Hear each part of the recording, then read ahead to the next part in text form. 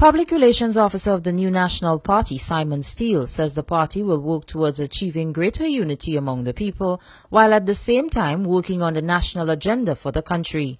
His comments were made while reviewing the performance of the party, which formed the current government following general elections on February 19, 2013. 3 years ago, the NNP, led by political leader Dr. Keith Mitchell, won all of the 15 seats being contested. So when we look at the state of the country back in 2013 and where we are in 2016, notwithstanding the fact that we still have a long way to go, we have started to tackle the issues of unemployment. We've brought unemployment down from in excess of 40% when we came into office, down to 30%, still far too high, but moving in the right direction. We have an economy that was, as I was saying, in deep recession, that from years of negative growth to now one of the fastest growing economies, if not the fastest growing economy within the region. We're seeing investor confidence on the rise again.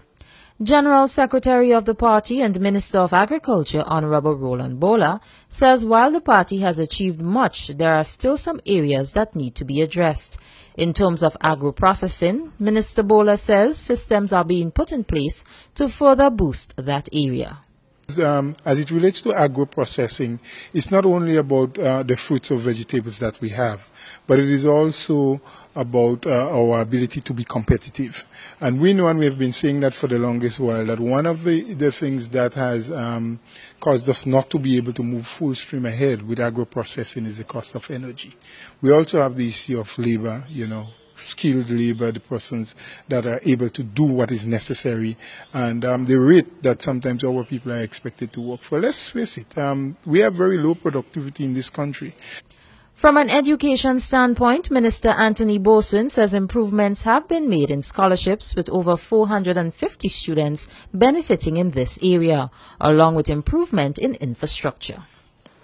For the first time under this NNP administration, we were able to award an island scholarship in the area of technical and vocational education because we recognize the importance of TVET for overall economic development program, because most of the jobs now being created are in the area of ICT and TVET, and therefore this government had the wisdom and the vision to award an island scholarship.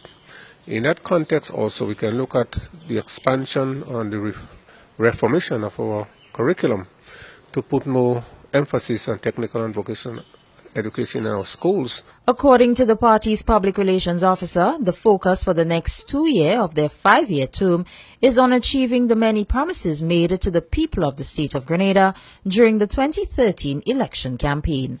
Janelle Ruban, CC6 Newsnight.